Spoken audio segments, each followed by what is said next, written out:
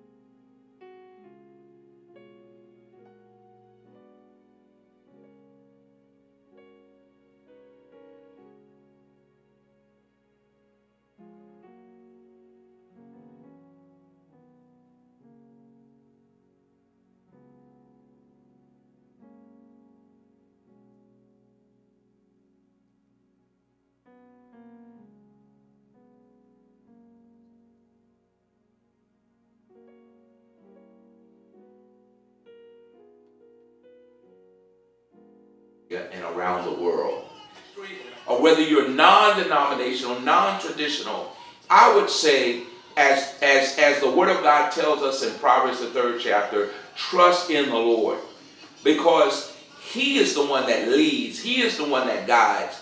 I'm reminded of Mark the 11th chapter, where Jesus says, "My house shall be called a house of prayer for all nations." It's not that we own anything. We are stewards of God's house as leaders, as pastors, as fivefold ministry giftings. And if we can keep that perspective, keep things in the proper place and proper order. I am not the owner of Love Fellowship Church. God is. This is God's house. Hi, I'm Pastor Anthony Williams. And I'm Pastor Renee Williams. And we're just so excited to talk to you about Love Fellowship Church's 15th anniversary. And we wanted to talk about the genesis of it all. Yes, it started in October of 2008 at the Holiday Inn off of Harris Boulevard. Wow, it seems like a lifetime away, Pastor Renee. Yes. But I remember 8 people going in and starting Love Fellowship Church.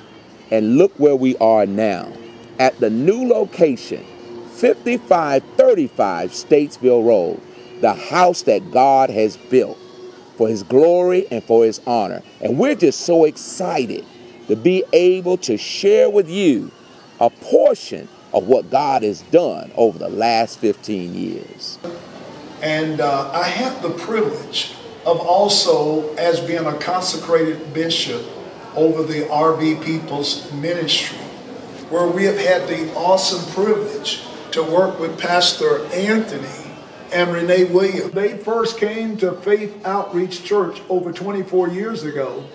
Pastor Anthony at that time was Deacon Anthony Williams, and Renee was Sister Renee Williams.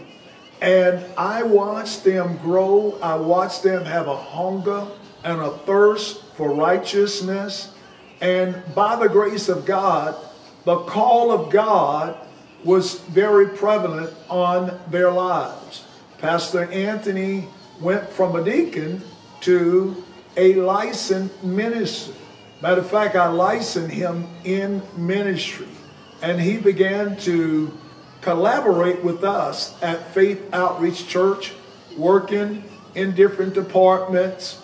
And in the process of time, my board of elders agreed that Pastor Anthony should be elevated to an ordained elder.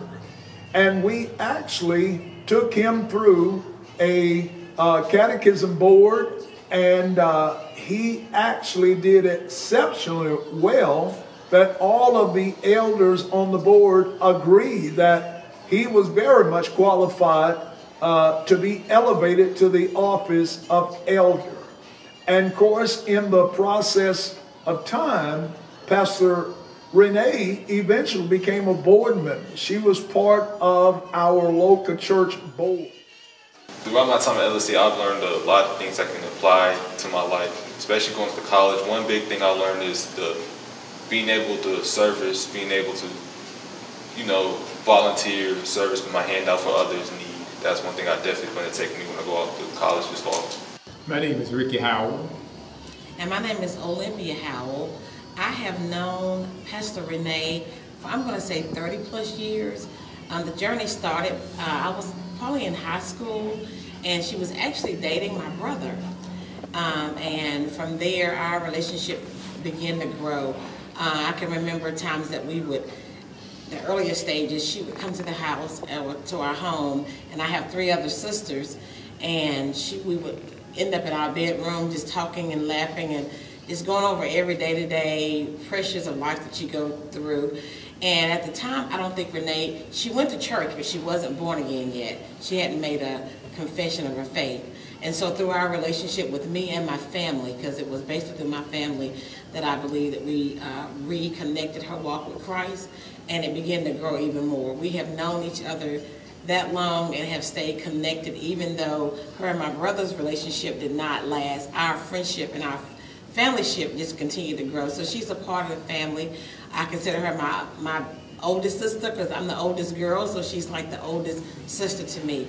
And so it brings just the joy of knowing that she has gone from the stage of being born again and now pastoring a church that has been going for 15 years, and I'm so excited to be a part of that journey with her.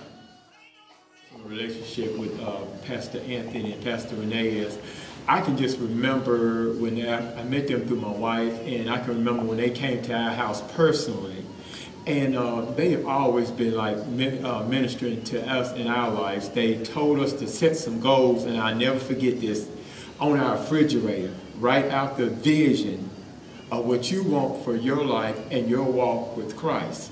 And we did that, and we wrote it, and we seen some things actually take place the minute we started trusting God more, but just their influence on us, bringing it outside the church into our home to tell us what we could accomplish was a big goal. And I just really adore those 2 couples right there and what they presented to us as far as with the house. So when I think about the impact that we have made, or the ministry has made over the last 15 years, I can't help but think of Karen Elaine Tate. Yes. And how we met her almost at the genesis of the ministry. But it was unique because we met her in the hospital at a time when she was going through a very challenging time in her body and in her life. And we saw God perform a miracle in Elaine's life. Yes. In fact, God healed her body, where the doctor said that she would not live. She lived many, many more years beyond what the doctors even said. And the impact that she made on our lives in Love Fellowship Church's life is immeasurable. Because of her faithfulness and because of how she loved people, she even served in her capacity from her home. She was homebound, but she always reached out to everyone on Facebook. She wished everyone a happy birthday. She would participate in Bible study, and she would always greet everybody by saying, "Hello, family, love you." She really exemplified Love Fellowship Church by showing love to everyone she met. And as a result, after her death, after she transitioned to heaven, we named our fellowship hall after Karen Elaine Tate. Yes. I'd like to talk a little bit about how Love Fellowship has impacted the community, and I'll start with the scripture. In Colossians 3:12, it says, "Therefore, as God's chosen people, holy and dearly loved, clothe yourselves with compassion, kindness, humility, gentleness, and patience." This scripture embodies what Love Fellowship does in the Charlotte community. We've done so many things in the community with outreach. We have ministered to men and women in shelters. We have a street outreach ministry. We've given children school supplies. We've ministered to teachers in some of the local elementary schools. And we also do giveaways at Thanksgiving and different times. We do giveaways of food, of clothing, and we've helped people with shelter. So we have really taken this scripture to heart at the hand of our leaders here at the church. So the things that I do on the production team at church, I help out with the camera, so I angle the camera and zoom in, focus, all that type of stuff. I also be on the computer making sure the live is okay, everything's situated, the slideshows pop up. I really do enjoy it. I love doing it. I'm glad I'm doing something for the church. I've basically been through everything. I've been to sing, choir, dance, all that. So I'm glad this is another way for me to help the church out. Pastor Renee and Pastor Anthony, I love you both so much. You both have been spiritual parents to me in the midst of me not having both of my parents here.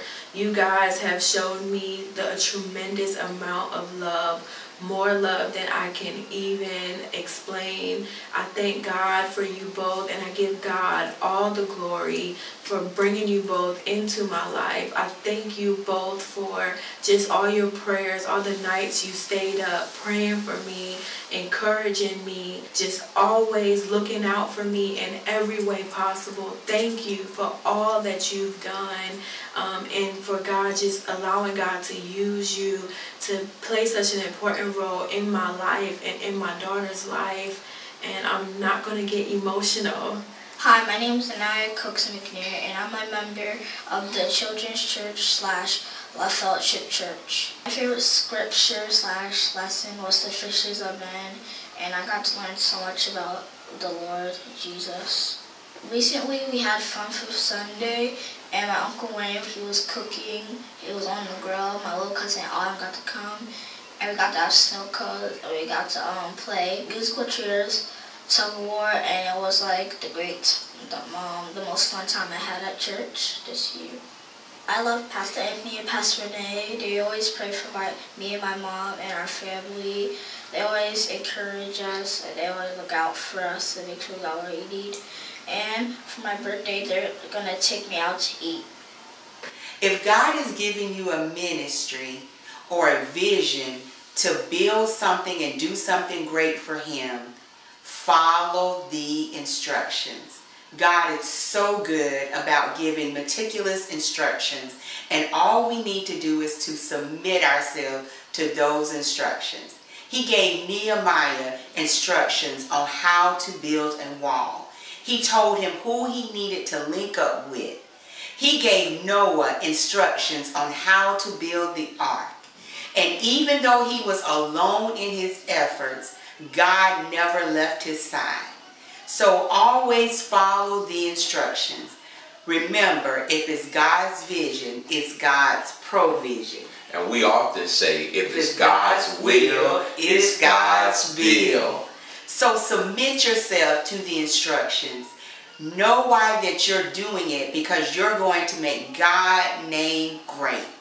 And I often say, check your motives. Yes. Make sure that whatever you're doing it for the purpose, the glory and purpose of God. Yes. To advance God's kingdom. Over the last 15 years of ministry, our motives have had to be checked many, many times. Yes. To make sure that how we treat people, how we treat one another, and how we treat our family, how we treat Love Fellowship Church is pure before God. Yes. And you want to do everything that you do to your very best to please God. I can certainly say that we're so proud of you. We're so happy for you. And this is such an auspicious occasion for you. And we are so thankful to be able to share each and every moment with you. And we wish you 15 more years and 10 more years and however many more years that you have, that you continue to prosper and grow wherever God will take you. And you know that you have the support of our family 100%. The only regret that we have is that our parents are not here to share it with you, because I know that Mom and Dad would be so proud of you, and Pastor Anthony, your father, would be certainly proud of you to see how your church has grown, to see how you have grown as a pastor and a father. And so I'm so sorry that he is not here. But I am just so thankful that we're here to give you the love and support that you so richly deserve, and that you will continue to grow as you continue to go higher and higher in the Lord, as you continue to serve Him in the way that you do. May God bless you, and I love you. 15 years!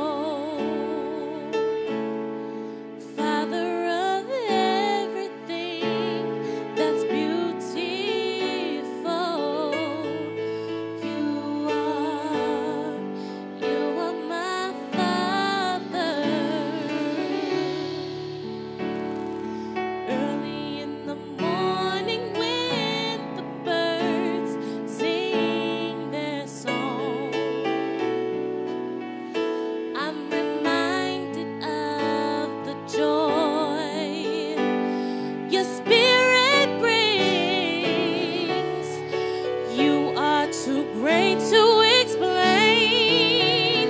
Your beauty is on display, always testifying to the truth of who you are. Father of glory, Father of all good, all the good in the earth and sea.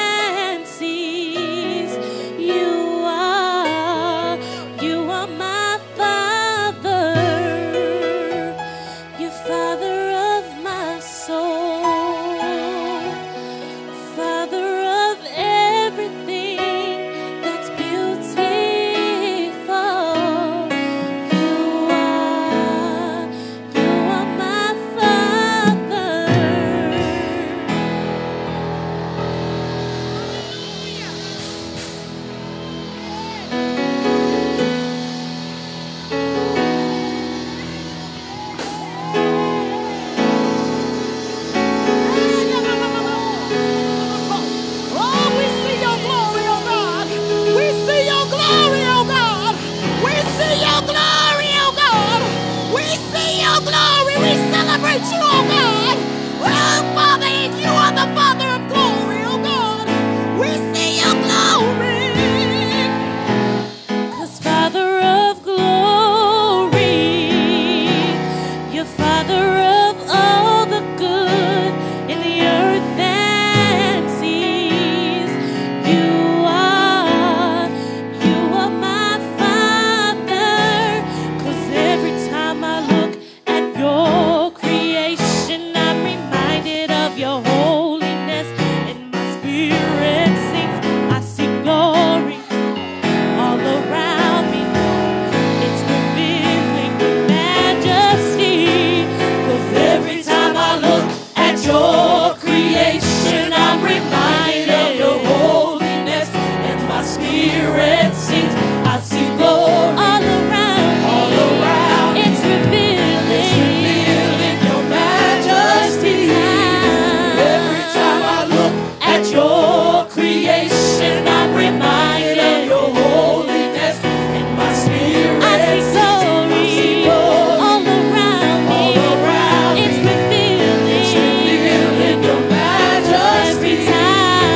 Every time I look at your creation, I'm reminded of your holiness, and my spirit sings. I see glory all around me. All around me. I see glory all around me. All around me. I see glory all around me. I see glory all around me. I see glory. I see glory all around me. I see glory. I see glory all around me. I see glory. I see glory all around me. I see glory. I see glory all around me. I see glory. I see glory all around me. I see glory. I see glory all around me. My knees fall. I see glory. My heart all around me. I see glory. I love you so. All around me. I see glory. I see glory. I see glory all around me. It's revealing. I see glory, your majesty. You're Father of glory.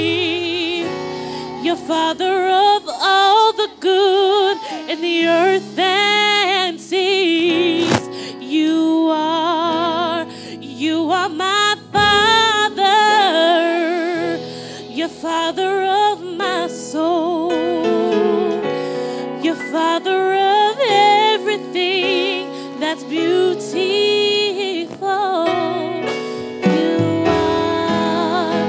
You are my Father.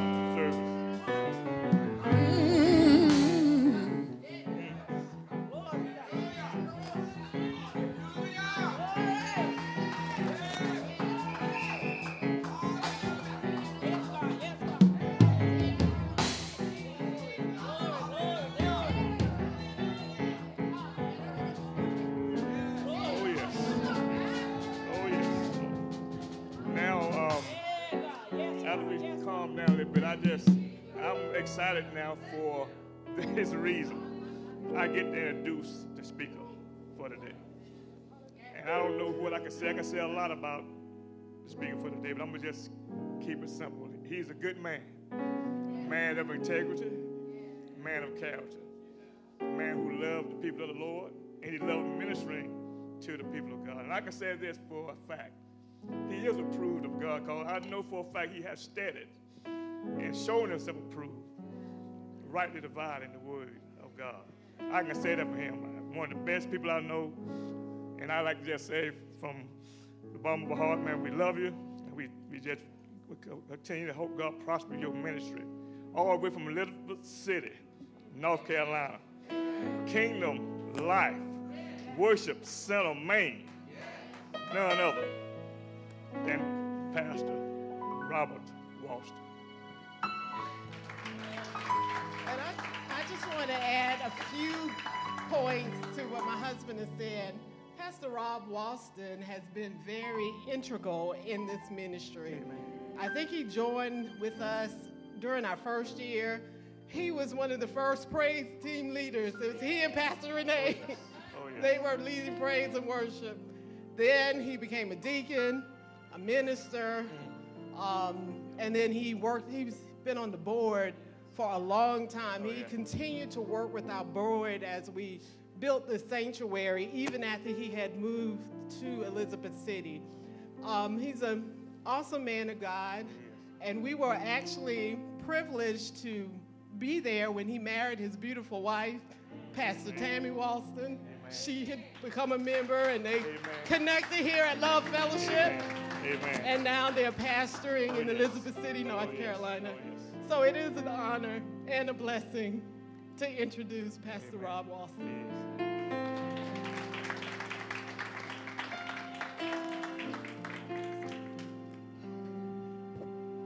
Oh, glory be to God. It is for his glory. Amen. It is. Might not feel like it. Hallelujah. 15 years ain't easy. Hallelujah.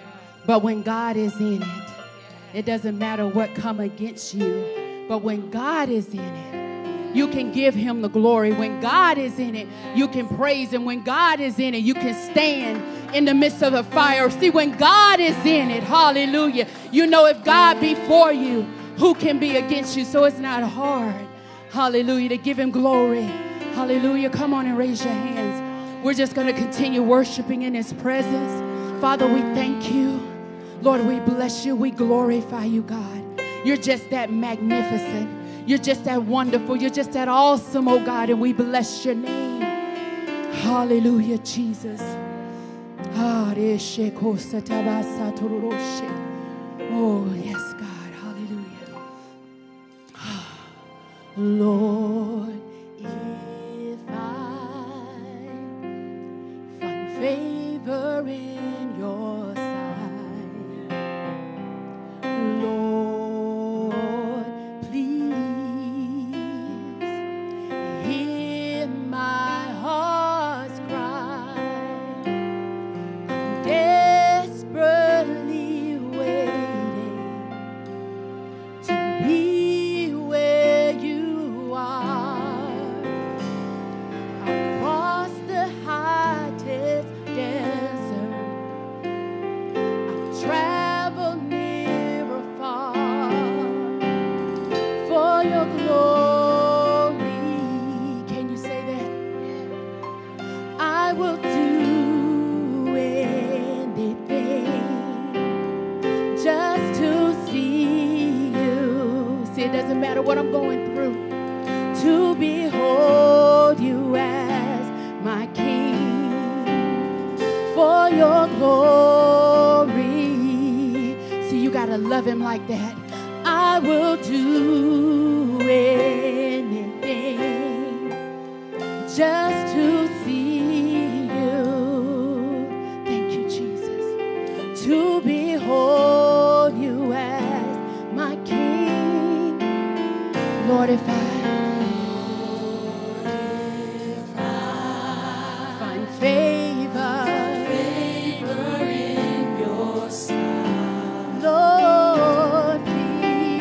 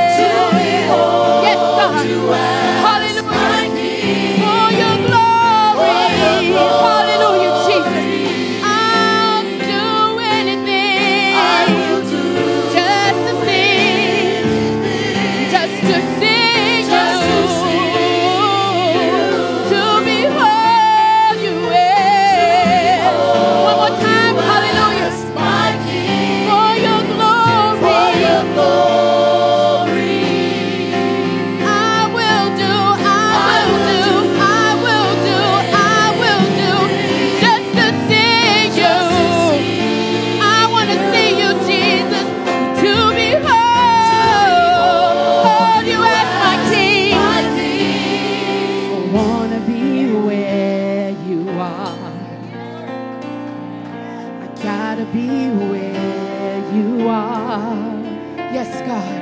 I want to be where you are. Jesus, gotta be where you are.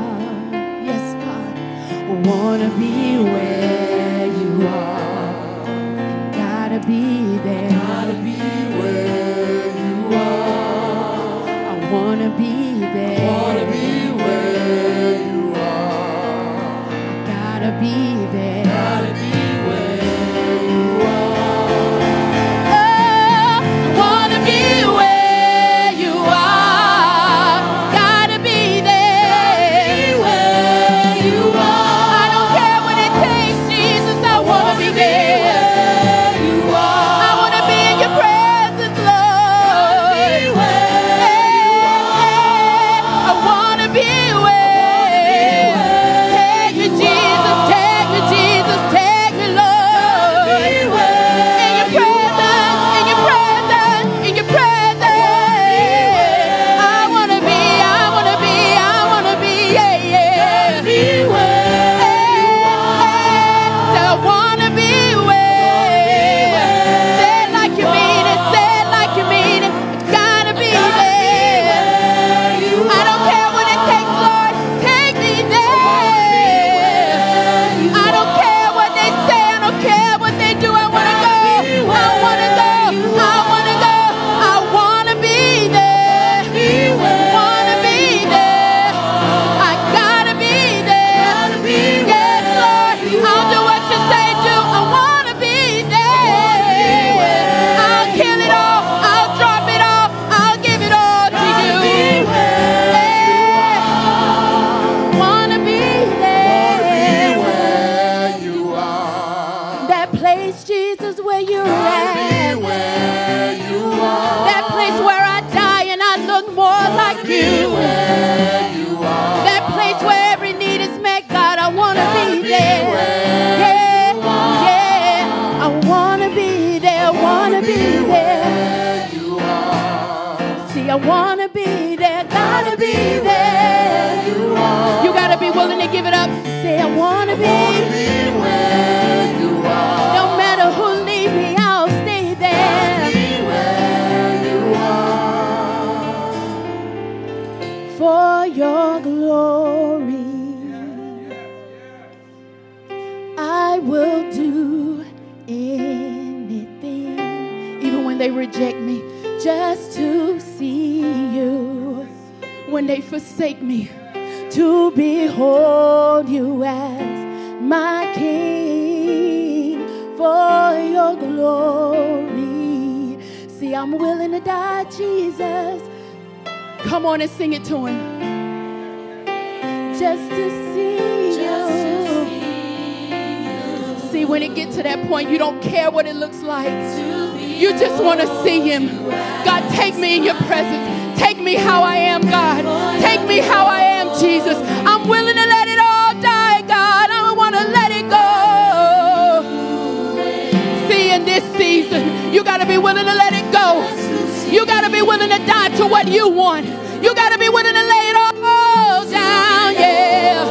Because you want to see him, you want to see him, you want to see him, yeah. Lord, I want to see your face. I want to see your face. I don't want to see his face. I don't want to see their face. I want to see you, Jesus. I want to see you, Jesus. To behold you as my King. Hallelujah.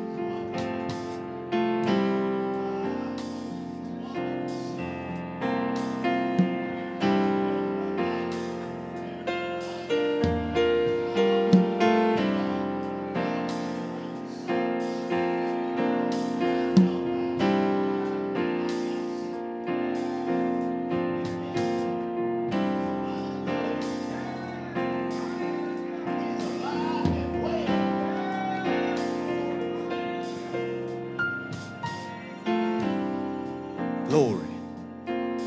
Ah, my. I tell you, I'm excited. I'm excited to be back home. Hallelujah. Glory. Hallelujah. I count it an honor.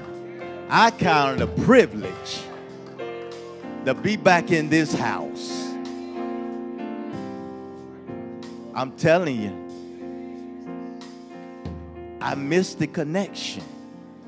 But I'm still I'm still connected now. Don't think I'm not connected. This is still my house too. This is our house. And we are still connected to this house. And I just thank God just for this opportunity to be able to come and share with you on this glorious occasion. 15 years. 15 years. And look what the Lord has done.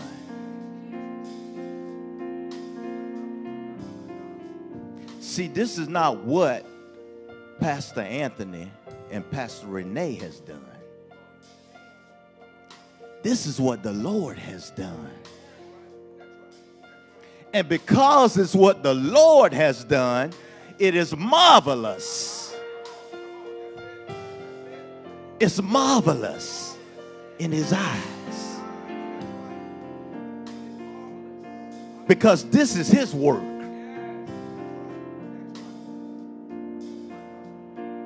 And because this is his work,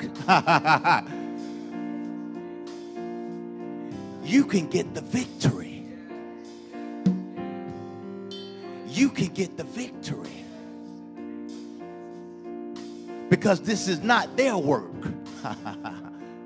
See, if it was their work, you couldn't get no victory.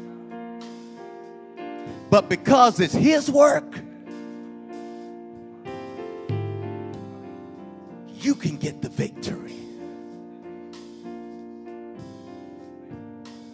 So we thank God.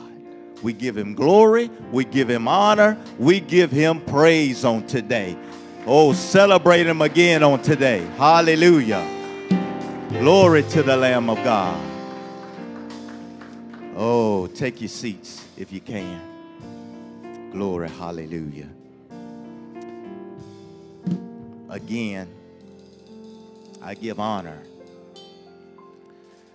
to everyone here in the house.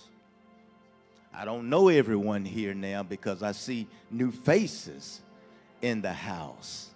But it's good to be back in this house again. I give honor to the shepherds of this house, the angels of this house, Pastor Anthony and Pastor Renee. Yes, give it up for them. Give it up for them. The Bible says those that serve well are worthy. They're worthy of double honor. And you have shepherds that are truly worthy of double honor. They are worthy. Because these 15 years haven't been easy for them.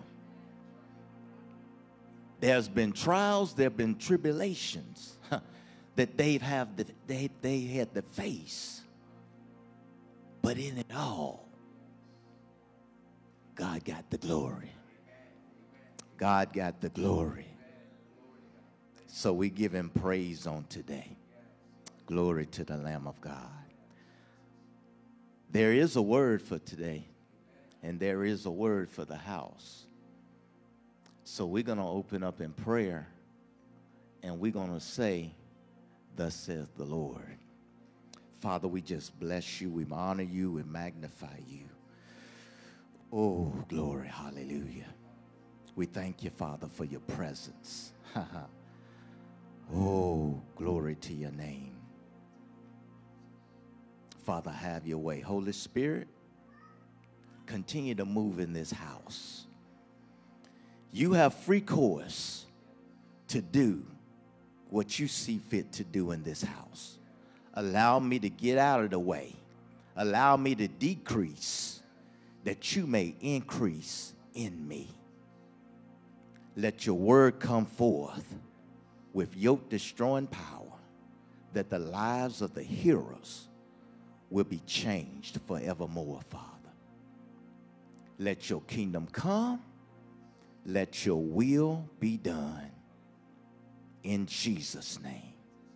Amen, amen, amen. Glory to the Lamb of God.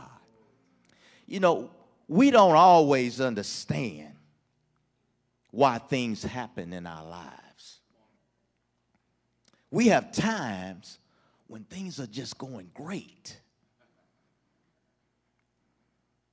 And man, we're comfortable. We love how life is going. And then all of a sudden, things start to get uncomfortable. You're on your job. Man, you had all kind of favor with your boss. And then all of a sudden, it's like something shifted. And that favor is not there no more. And where you loved your job, now you're ready to go.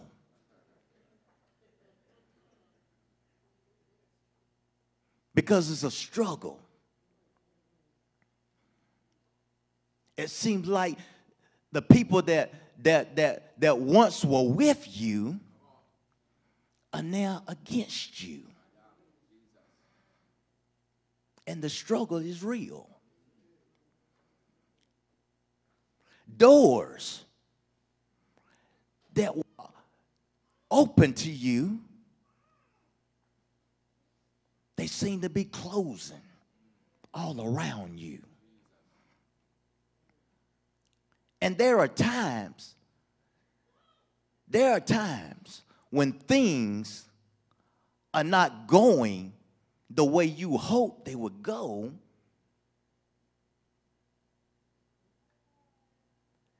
That you are in a season where you're not comfortable. Because we want to be comfortable. We like it when things are going good. We don't like it when things ain't going well in our lives. And see, when things are not going well, the first person we want to blame is the enemy, the devil. But every door that closes in your life don't come from the enemy.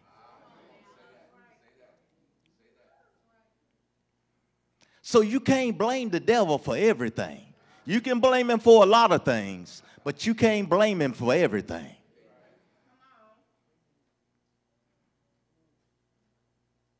See, there are times when God will shake things up in your life.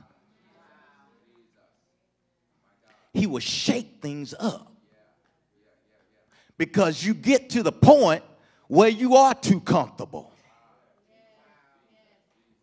And God says, I got to shake something up in your life because you done got too comfortable where you at. And you can't move on until I get you uncomfortable.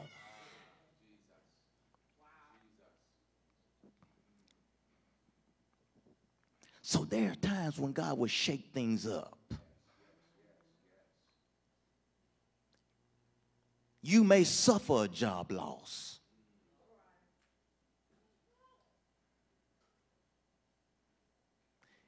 You may have someone that don't like you, that curse you out, that's trying to drive a knife in your back.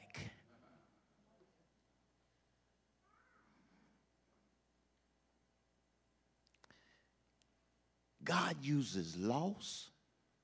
He uses betrayal. He uses persecution to push you in the direction he wants you to go.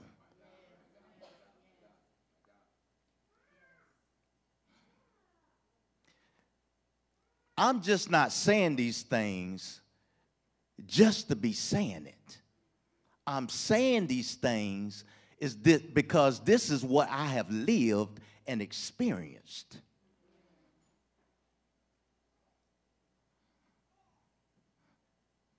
Yes, I've experienced job loss.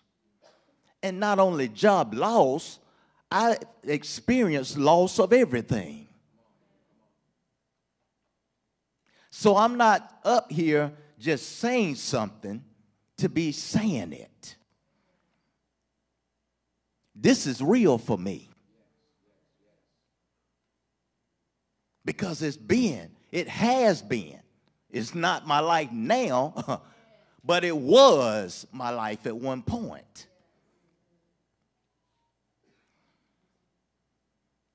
So every door that's closed in your life is not a bad thing. And every person that walks away is not a mistake. See, God knows we wouldn't move without a push. When everything is good and we're comfortable, we don't want to have to stretch. We don't want to have to step out into the unknown. So whatever bad breaks you've had, it wasn't meant to stop you. It was meant to push you. It was meant to mature you. It was meant to make you stronger. So God allows things. He will shake up things in your life to prepare you to fulfill the purpose that he has for your life.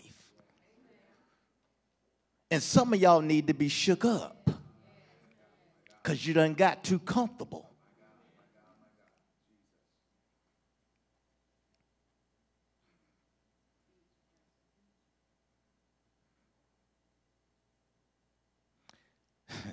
Sometimes we pray against the very thing God has ordained to happen in our life. I was not one that wanted to be standing in this position. I ran from it because I didn't want it. I didn't want to be no pastor. I didn't want to be no minister.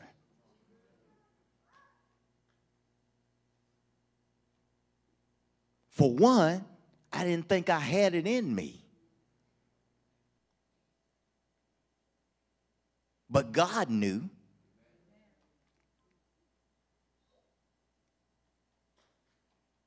And I wouldn't be here today if it wasn't for these two that God put in my life. I wouldn't be standing here right now.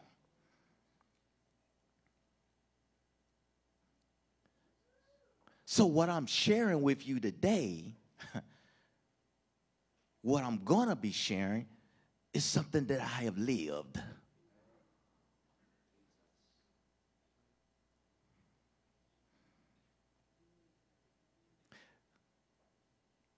We're praying against what God has set into motion. See, again, the enemy don't close every door. Sometimes God closes doors. And he closes it for your good, even though at the time you may not see that it is good. But he closes doors for your own good. God, he moves people out of your life because he knows they'll become a crutch to you. And they will keep you from fulfilling the purpose that God has for your life.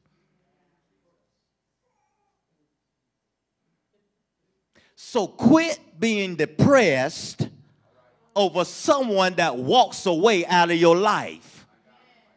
Quit being depressed. If they left your life, their time was up.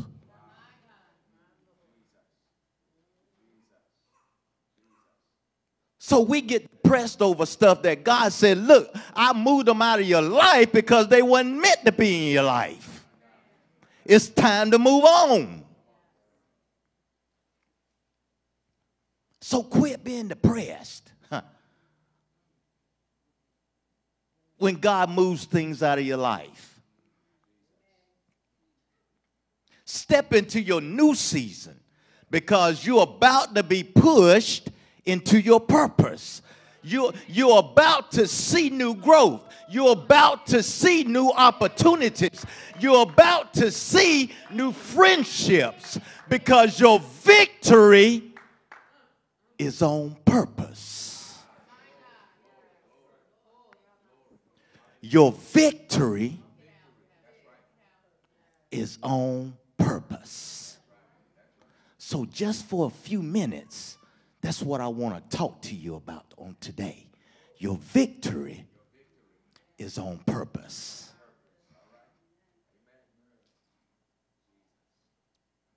Now, I believe the theme for this year is victory. And y'all theme scripture is 1 John 5:4. And I'm going to read this from the Amplified. It says, for everyone born of God is victorious and overcomes the world. And this is the victory that has conquered and overcome the world. Our continuing, persistent faith in Jesus, the Son of God. Also look at Philippians chapter 3, verses 12 through 14 in the Amplified.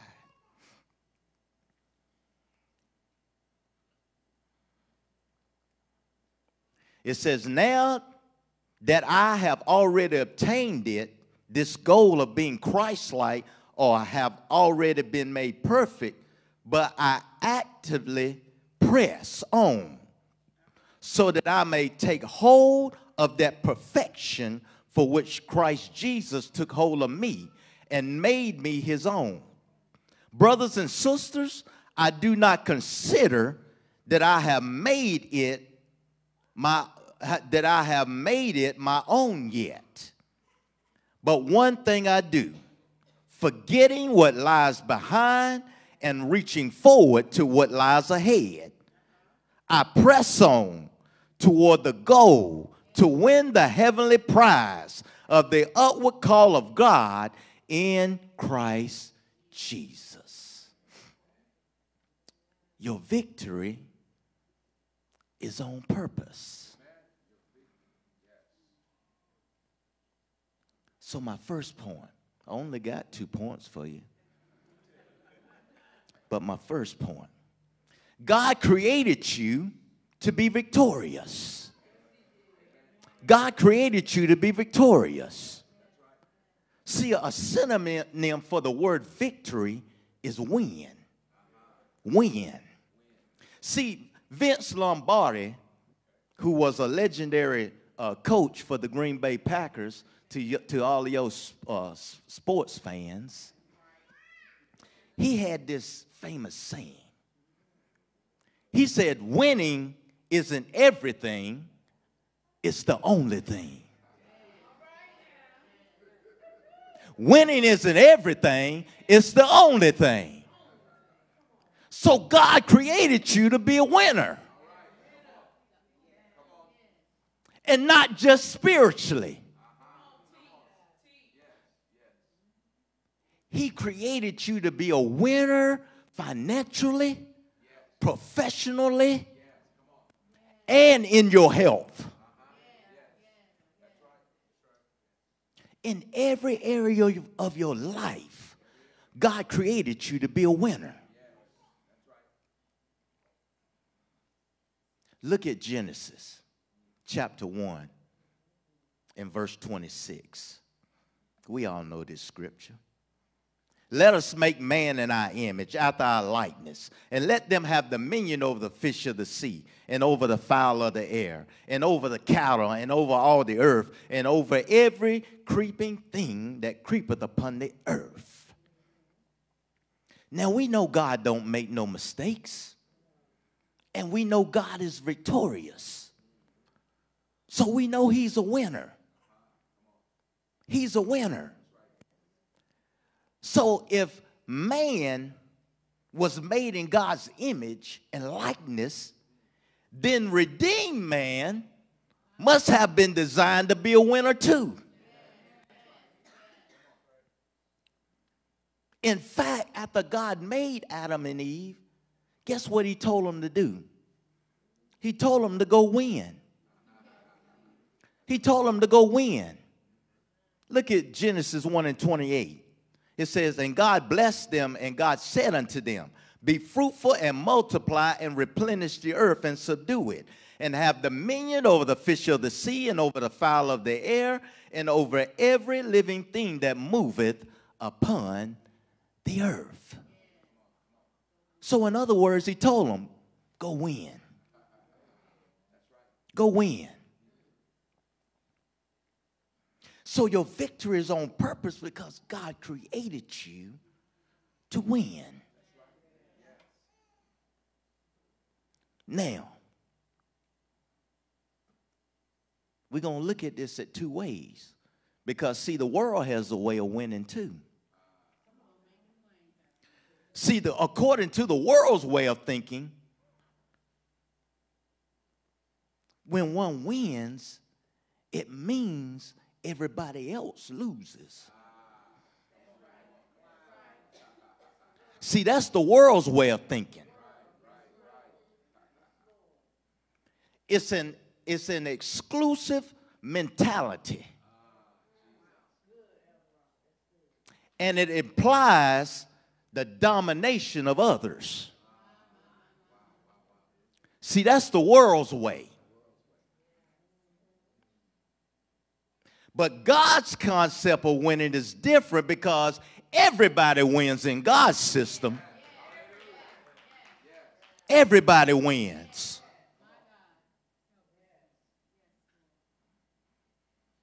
See, God never created you to dominate another human being. He never created you to dominate somebody else. He created you to dominate circumstances.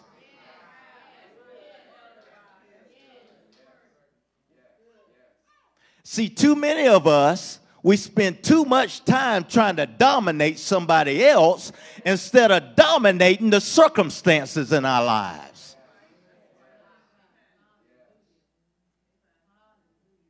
And if you don't believe it, look at Ephesians chapter 6 and verse 12. It says, for we wrestle not against flesh and blood, but against principalities, against powers, against the rulers of darkness of this world, against spiritual wickedness in high places. So your fight is not a fleshly fight.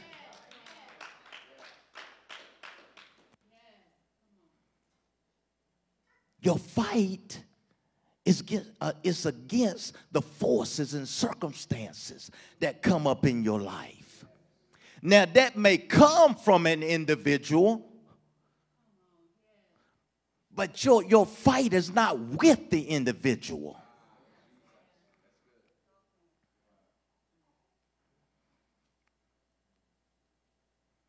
See, believers who are victorious in Christ realize that even though another person may seem to be behind a negative circumstance in their life, that person is not the root of the problem. They understand that God hasn't promised them dominion over people, but He has guaranteed them dominion over circumstances in their lives. So it's those forces and circumstances that real winners put under their feet.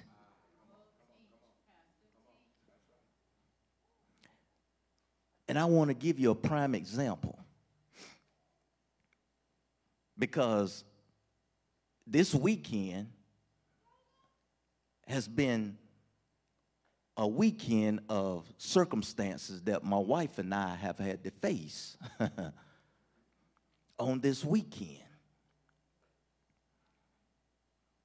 So on this past Friday, we went out to eat with another couple. And as we were at the table, we were enjoying ourselves. We were laughing.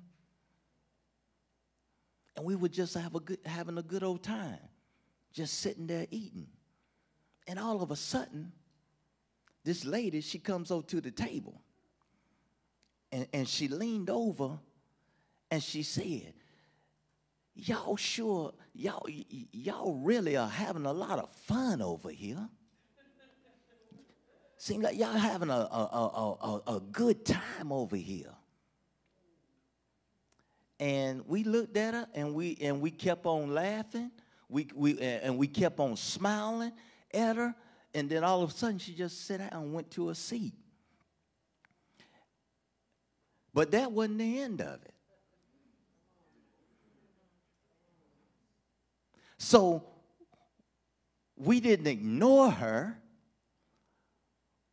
We acknowledged her by smiling and laughing, but in our minds we really wasn't paying attention to what she was saying, because we wasn't going to allow what she was trying to imply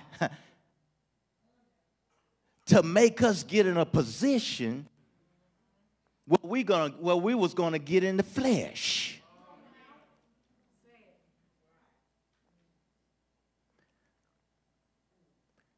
Because we could have got in our flesh saying, what you mean? Well, yes, we're having a good time over here. What's wrong with it?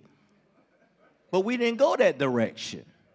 No, we kept on smiling. We had a smile on our face. And eventually she got the point, okay, I need to go sit down.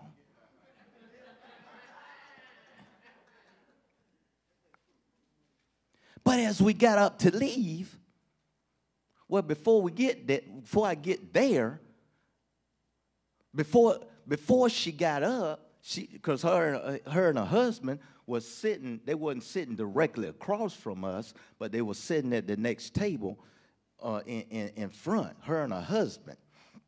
And she was sitting around with a frown on her face, and I guess she didn't like the fact that we were enjoying ourselves, because it seemed like she wasn't enjoying her time with her husband.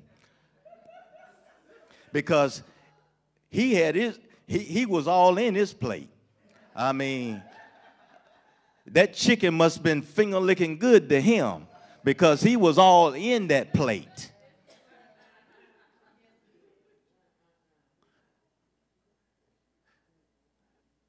You would have thought, I mean, like he was eating that chicken. You would have thought he killed that chicken himself.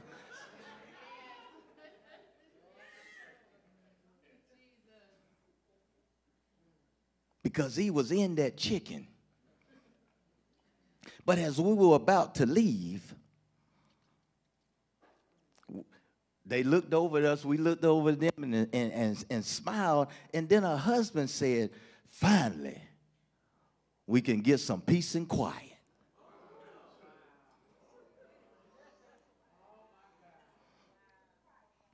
We looked over him, we looked over at him, we laughed, and we went out. And as we went out, we were still smiling and laughing. Because we refuse to allow the enemy to make us get in our flesh and do something that we will have regretted later on and lose our witness.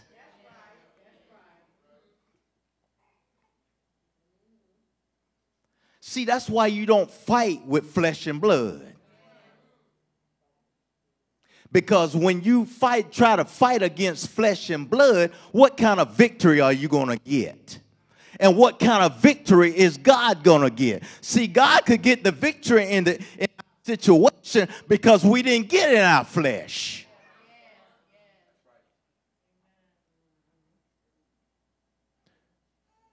Because we kept it moving. We kept a smile on our face and we kept it moving. So ultimately, they were the ones that looked bad. We didn't look bad, even though they tried to talk down against us. But many people would have left that restaurant. I mean, they'd have been all fired up, and they would say, I ain't never coming back here again. All because they allow the enemy to come in and allow them to lose the victory that God has purposed for them to win. See, that's why I said God will make you uncomfortable. He will make you uncomfortable. He will shake you up at times to see where you are. Because you can't truly get victory if you can't get past a certain point in your life. See, a lot of us, we have to repeat things because we keep making the same mistakes over and over again.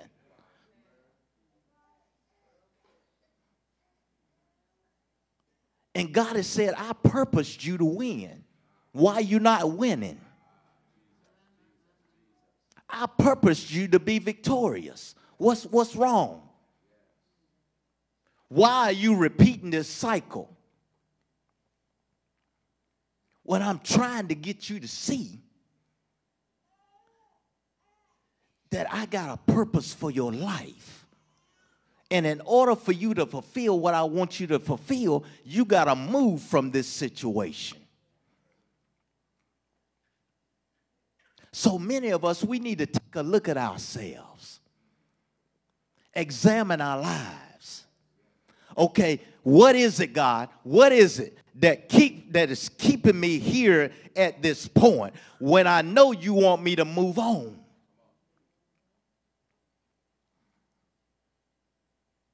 So don't get stuck when somebody don't like you.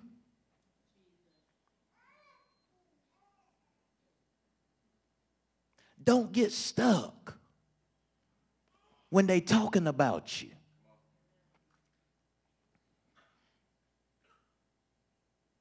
Because God, He purposed you. He purposed you to win on purpose. Second point, how do we walk in victory? How do we walk in victory?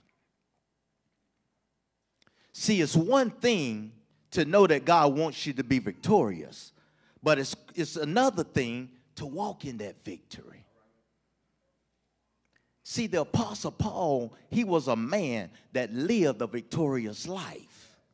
Though Paul, he experienced many difficulties in his life, he never lived under his circumstances. Instead, he lived above them and controlled them. So let's look back at Philippians chapter 3, verse 12 and 14. It says, now that I have already obtained it, this goal of being Christ-like, or have already been made perfect, but I actively press on, so that I may take hold of that perfection for which Christ Jesus took hold of me and made me his own. Brothers and sisters, I do not consider that I have made it my own yet. But one thing I do, forgetting what lies behind and reaching forward to what lies ahead, I press on toward the goal to win the heavenly prize of the upward call of God in Christ Jesus. So Paul knew he had been taken hold of by God. When God grabbed him on Damascus Road and told him, look, you're not no longer going to be on the enemy's team, but you're going to be on my team. Because I'm taking hold of you now. And Paul didn't resist it. See, when God tries to take a hold of you, you shouldn't resist what God's trying to do, because he's trying to put you on the winning side. He's trying to put you in a place of victory.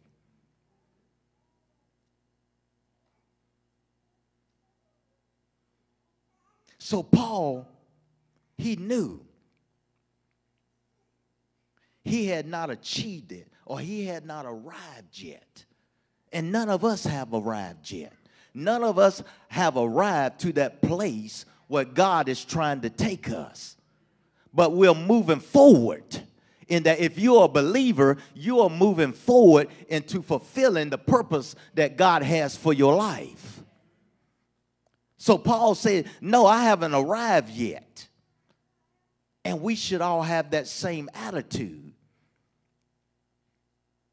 But Paul finally said, he said, I press on toward the goal to win the heavenly prize of the upward call of God in Christ Jesus. Now, in this sentence, there are 4 terms that represent the keys to walking in victory and finding and fulfilling God's purpose, destiny for your life. The first one is press on. The second is goal. The third is prize. And the fourth is upward calling. So to walk in victory, you must press on. Now, to press on to me means to move forward and take possession of a goal and future. So in order to walk in victory, you must press on toward a particular goal. And many believers are being misdirected. They press on toward the wrong goal. And they never walk in victory. Then others are not pressing on at all. They're not doing nothing. They're not even thinking of trying to make an attempt to reach their goal. And they are unwilling to put in the effort needed to reach it. So when a person truly believes in something, they move forward to take possession of it. When you truly believe in it. So if you don't believe that your effort is going to be rewarded with a worthy result, you'll never press long enough or hard enough to arrive at the goal. Because whatever the goal is you have for your life, that God has set for your life, it's not going to be easy. You're going to be faced with obstacles and opposition. But you got to press on. You got to press on. See, those who walk in victory realize the importance of fulfilling their divine destiny because they realize it comes with a prize worthy for pressing for.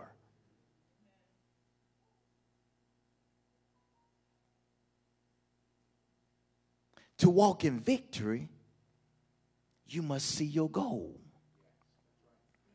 You must see your goal. Paul said, I press toward the goal. In the King James Version, it says, I press toward the mark. So the goal is something that is set out by God as a purpose for your life. It is a pattern set by Him that we should be striving to achieve every day of our lives. Whether it be spiritual growth, emotional wellness, or physical health, the goal is what you set your sights on. You see your goal through prayer. You see your goal through seeking guidance from God every day. You see your goal by reading the Word of God, by being obedient to His commands. You see your goal by doing small acts of kindness or service to others. If you focus on the goal and move toward it, you will stay on course. But you got to remain focused on the goal. The dream that God has placed in your heart may not be well defined enough for you to know what to do next. But the more you stay focused on God and His Word, His dream for you will come into view. See, you can't see it all of a sudden. But when you keep pressing on and pressing into God, the more it will begin to come into view where God is trying to take you.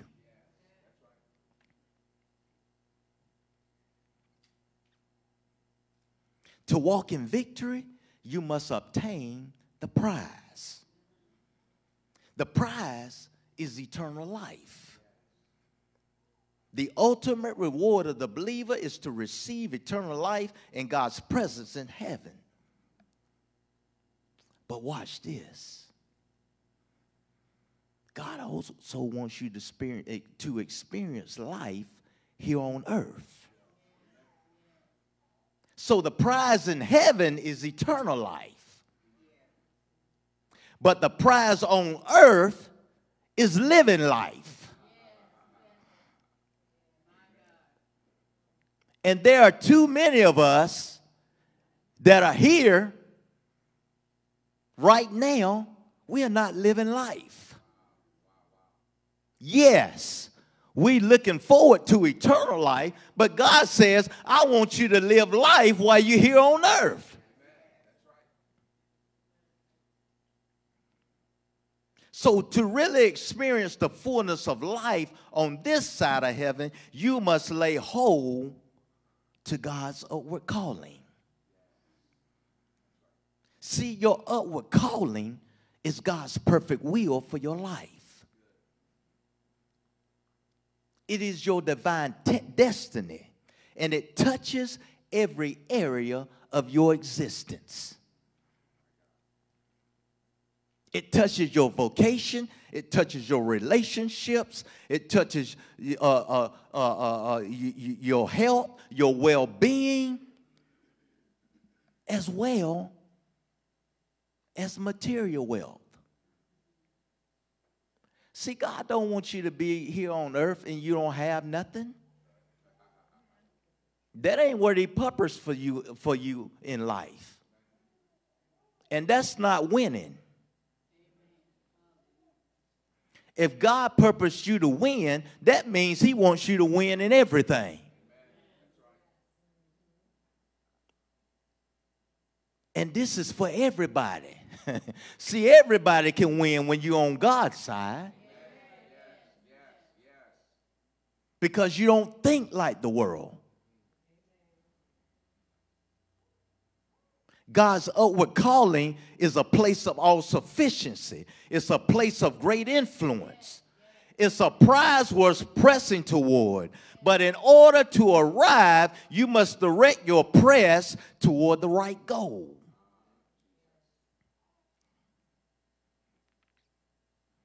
So Paul, he stayed focused.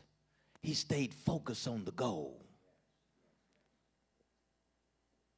And when Paul reached the end of his life, this is what he said in 2 Timothy chapter 4, verses 6 and 8. Reading this in the New Living Translation. He said, as for me, my life has already been poured out as an offering to God. The time of my death is near. I have fought the good fight. I have finished the race. I have remained faithful. And now the prize awaits me, the crown of righteousness, which the Lord, the righteous judge, will give me on that day of His return. So Paul, he lived his life to the fullest. he emptied himself. See, you don't want to leave this earth realm full. God didn't purpose you to leave this earth realm full. He purposed you to leave here empty. See, yes, Paul went through many struggles and trials and tribulations, but he got victory in all of them. See, when it comes to the end of your days, you should know that my time is about to go in. See, Paul knew his time was up. He knew his time was up. And he could say, I fought the good fight. I finished the race. I remained faithful. He could say that at the end of his life because he had fulfilled all that God wanted him to do. He was empty. See, when you empty, ain't nothing else left to do but to go on to be with the Lord when you're empty. But it's too many that are leaving here that are full. They didn't empty themselves.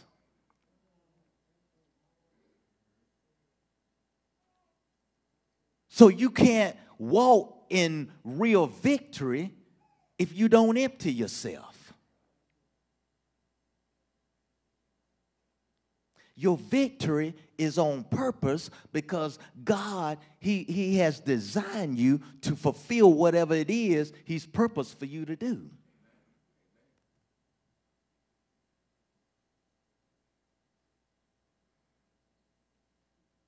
So Paul's life was victorious because he fulfilled the destiny God had purposed for his life. Now as we close, I want to speak to the body here at LFC. Everyone that is covenant connected here to LFC, God has victory set for you. He has victory set for you.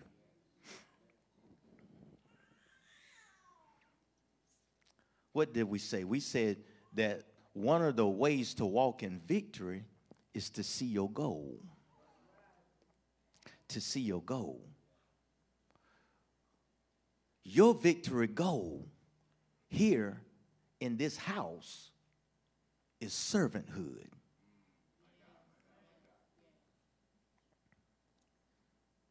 It's servanthood.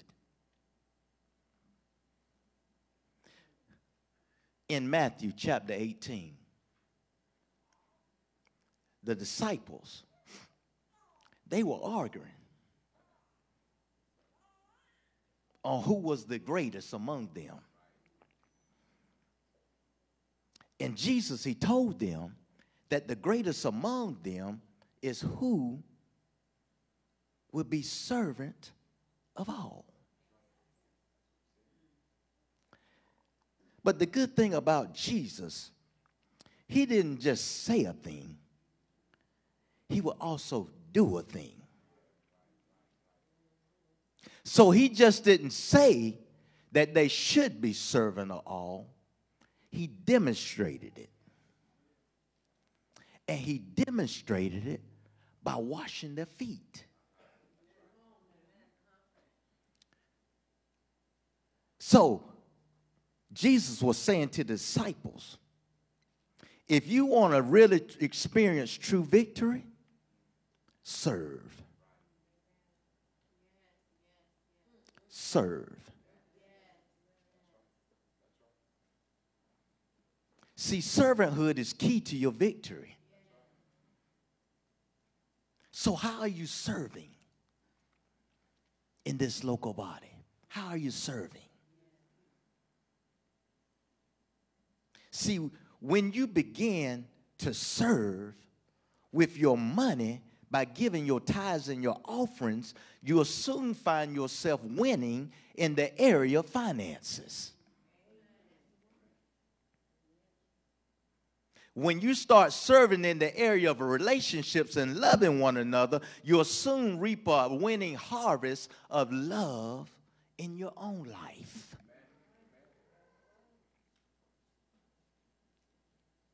So the more you press toward the goal of service, the more you'll find yourself moving into God's perfect will for your life.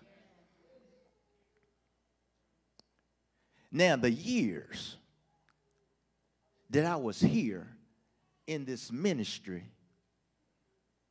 I was faithful in serving. I was faithful in doing whatever needed to be done. Because that was just a part of who I was. And because I was faithful in serving, things began to open up. And I began to see where God was wanting to take me. But see, you got to get in a position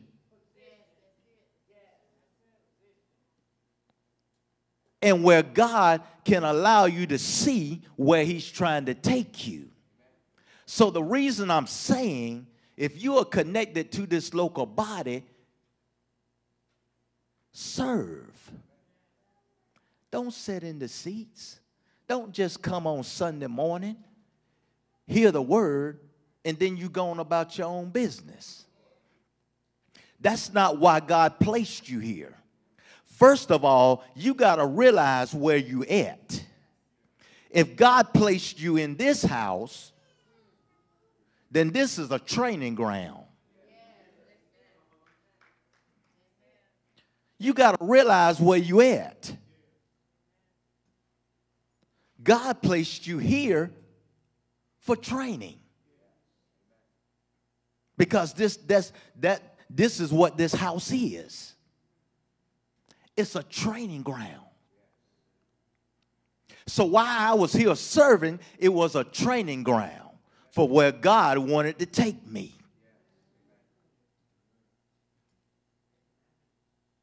But too many of us, we abort the mission because somebody made us upset.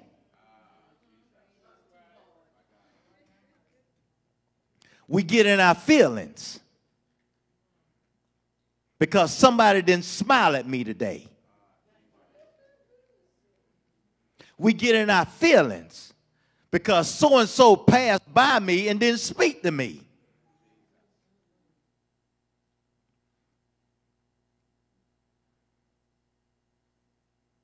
And God is saying, I placed you here because the purpose I have for your life, you got to go through here to get to the destiny I wanted to take you. And there have been many that have aborted the mission because somebody offended them.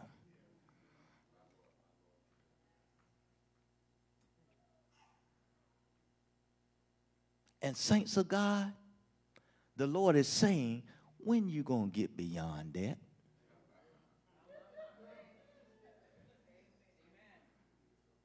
When you going to get beyond that?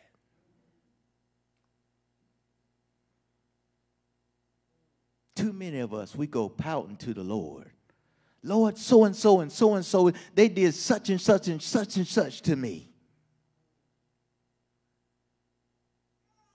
And God is looking at some of us and saying, so? So? You have to realize when you abort your mission, you got to repeat it.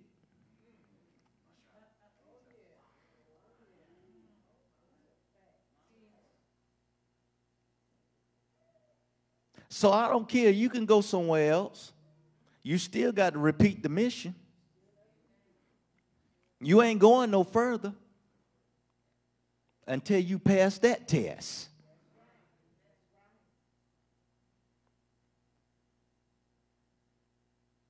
So you might as well stay where you are and get what God wants you to get. Because, saints of God, to move to your purpose, you got to have tough skin.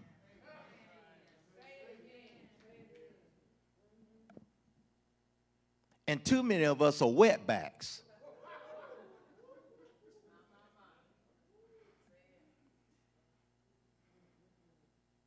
We don't have tough skin. Because the very little offense, we ready to walk. Where's your victory?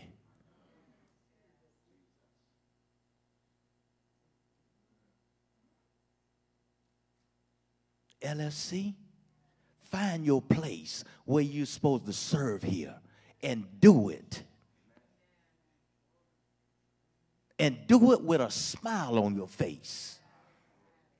Even if you're ushering and you set a person at a certain place and they say, I don't want to sit here, and looking at you all funny, you still smile and say, God bless you.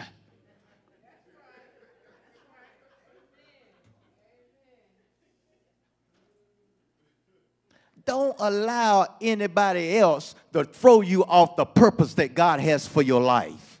Because too many of us, we get off course because we allow people to get in the way of our purpose. And God never meant for another purpose, for another person to get in the way of your purpose.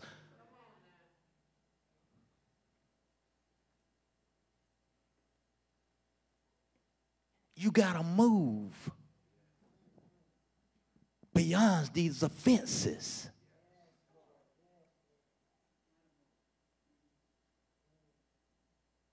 Because God's trying to take you somewhere.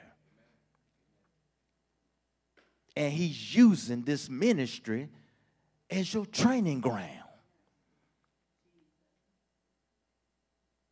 See, a lot of us, we don't look at, see, God is not just setting you up for victory spiritually. Your training ground is here even for your job.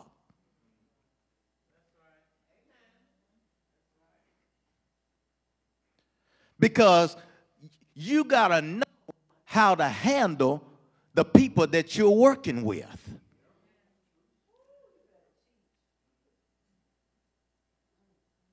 You got to know how to deal with them.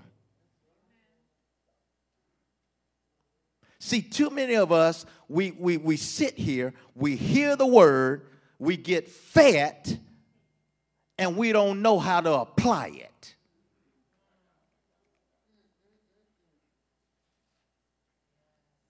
We got a whole lot of word in us, but we're not using it for nothing.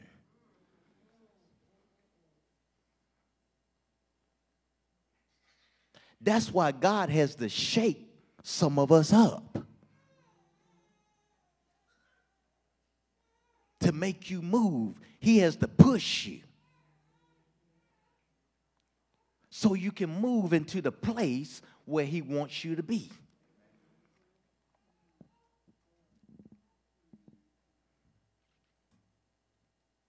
So as you press toward the goal of servanthood, the power of God will open doors of opportunity that you never dreamed existed. Just because you're serving in the house.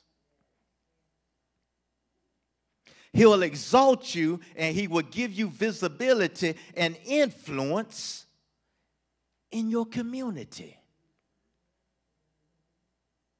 He'll keep on propelling you toward your dream until one day you'll look around and you'll find that God, you are really allowing me to fulfill this purpose that you have called me to do in my life.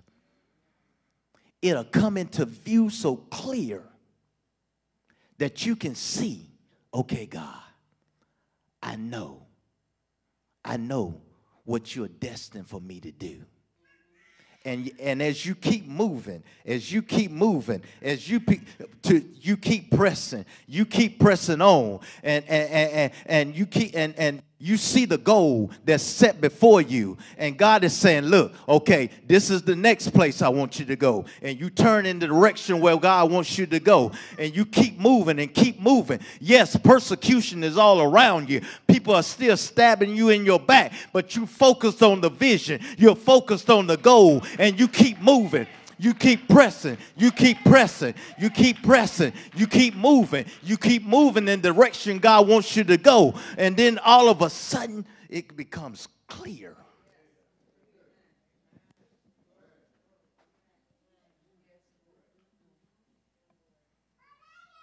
And God said, now you're moving in the direction I want you to go. You're moving forward. You're moving to fulfill victory in your life. Yes, victory is yours. It's yours because God purposed it for you to have victory. But you got to do something in the process. You can't see it. You got to keep moving.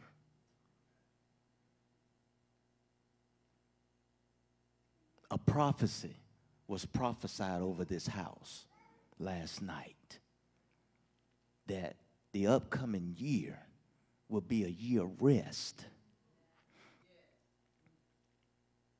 Now, don't take that as an opportunity for you to be just the rest and do nothing, because that's not what it means.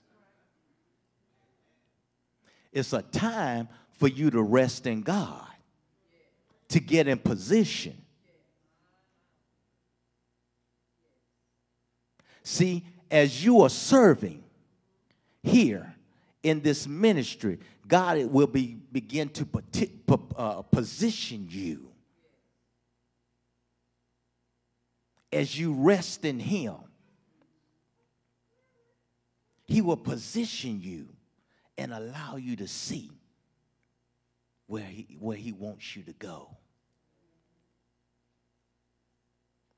So don't take for granted what you have here in this house. Don't take your leaders for granted. No, you're not going to like everything they say. So what? I didn't like everything they said. But it didn't stop me from doing what God wanted me to do. Because I was determined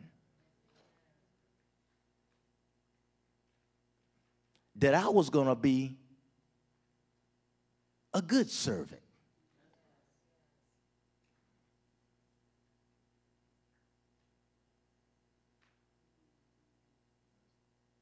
So, as we end this portion,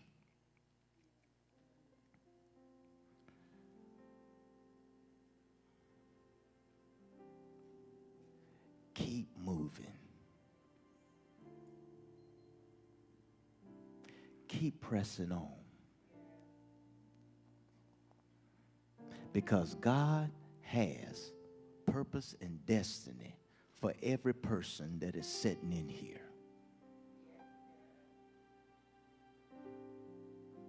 And He wants you to, he wants you to be empty, just like Paul at the end of his life, where you can say, I fought the good fight. I finished my course. I kept the faith.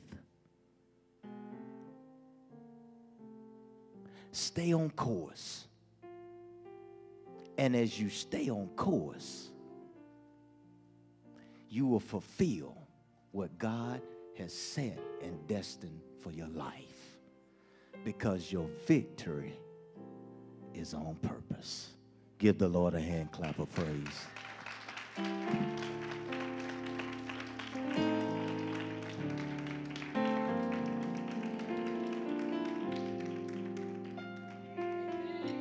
Amen. Come on, let's rest on our feet. Amen. As we stand all over the sanctuary, we thank God for this 15th church anniversary here at Love Fellowship Church. Heavenly Father, we thank you for the word of God that is going forth out of the man of God's mouth today. Our victory is on purpose. And because our victory is on purpose,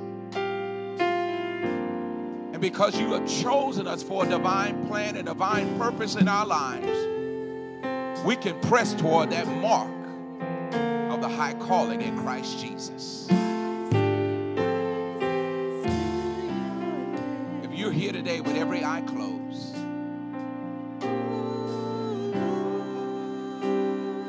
and you never made Jesus Christ the Lord and Savior of your life,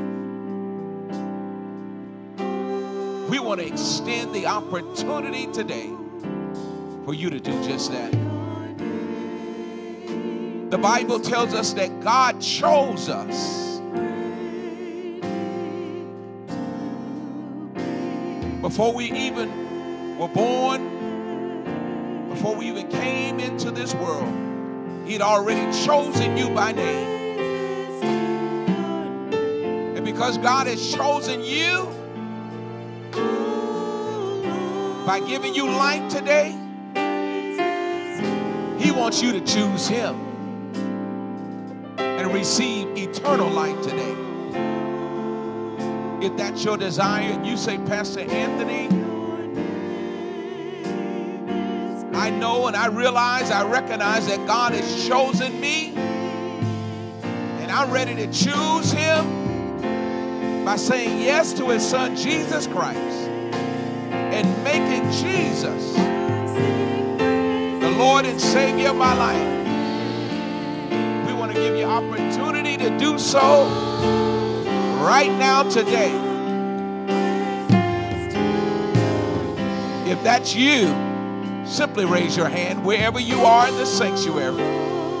We want to pray with you. We want to pray for you, because we know that God is able to move in mighty, miraculous ways in your life today.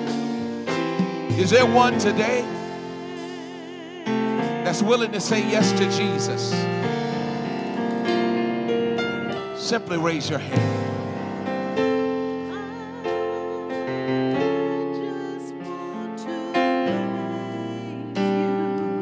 After hearing the word of God today, perhaps you're ready to make a decision of quality to connect with Love Fellowship Church. If you believe that God is calling you to connect in membership with this local body, we're ready to receive you with love and open arms today. If that's your desire, raise your hand. We want to welcome you into this family of believers here at Love Fellowship Church.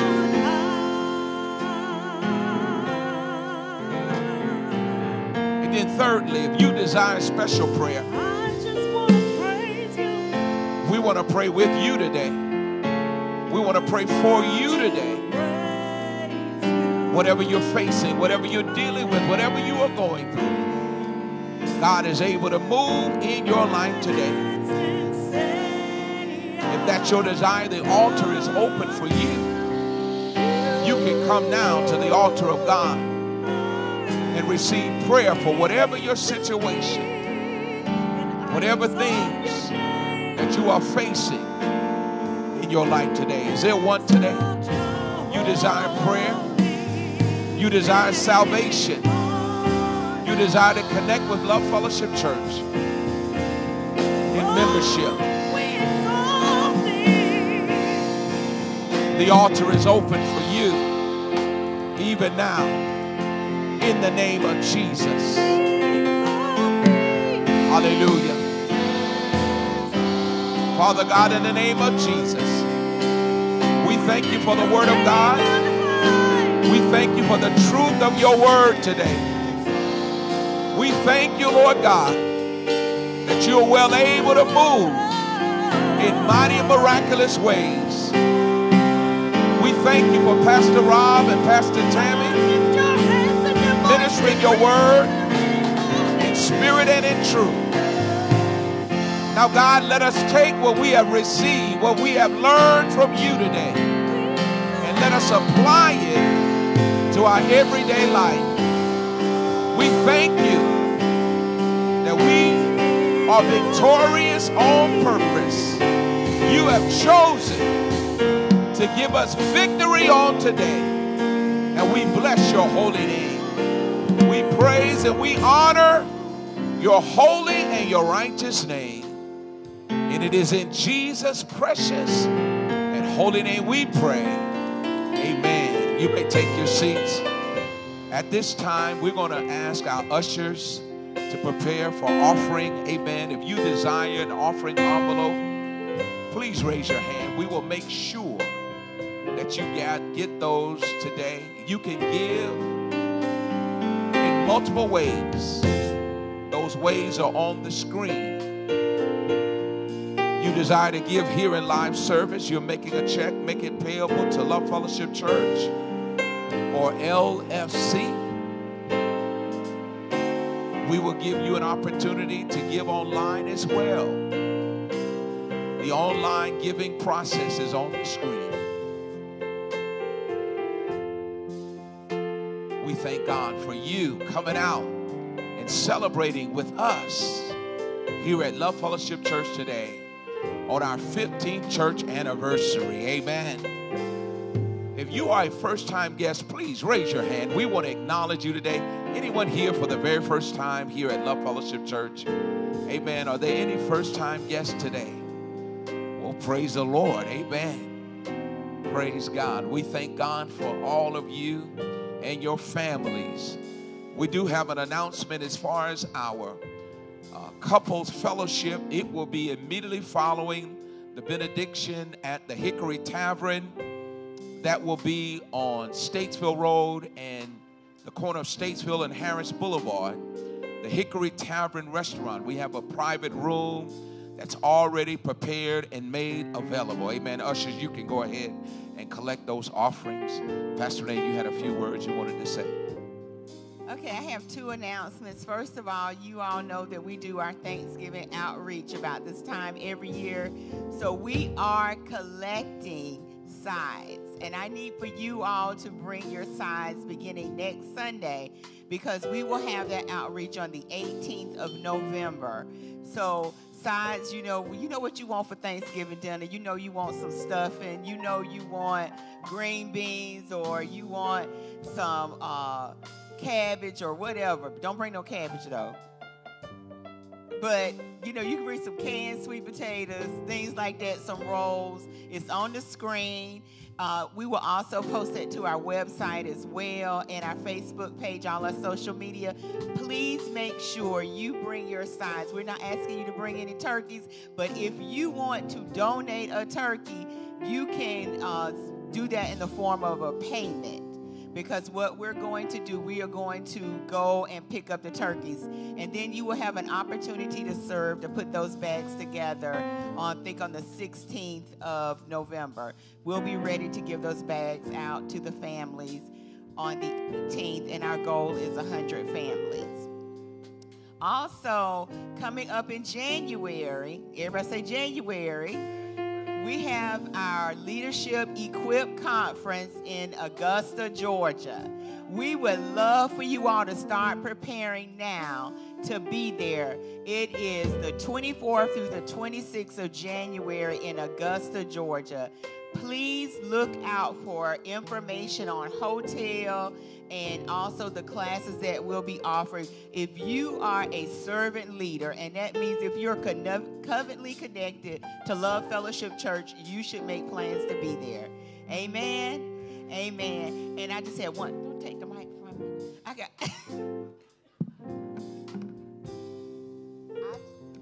I just had to share this. When Bishop gave that word yesterday about resting, the Holy Spirit immediately took me to Psalm 37. So I believe that every time that there's a prophecy, there's a word. Amen.